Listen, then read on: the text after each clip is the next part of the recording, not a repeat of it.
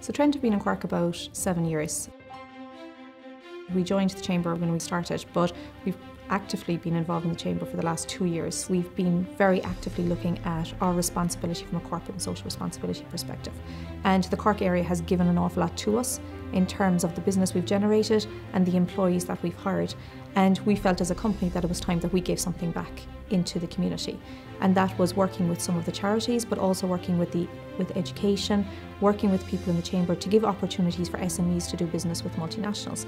And I think the thing that surprised us and pleasantly surprised us was the volume of vendors that we have met, the quality of the services that they provide. In Cork, there is some very, very good services that we have been able to engage with.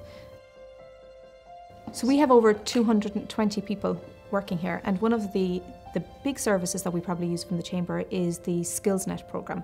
Training within Trent is very, very important in the development of our people, and what SkillsNet has been able to offer us is the ability to go to them with our ideas, because we have so many different training needs, and actually influence the structure of the training course that's being offered. The fact that it's so competitive and the quality of the courses are so good is one service that we utilise a lot. You have to take an active participation. It just doesn't happen. So by being involved on the board, by being involved in the committees, by becoming an active member, it has allowed us to understand what other issues people face, and we've been able to get support from other members, but it also allows us to be able to have some influence or some voice. So as a multinational joining the Chamber of Commerce, there's different priorities.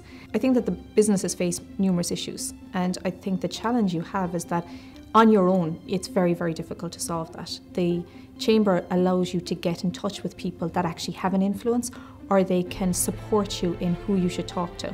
And they also have access to government through their policy committees. And I think that by coming together, the voice gets louder. The Chamber allows us to facilitate that, influence the policy, give something back to the community, and together we can actually solve some of the problems as one group.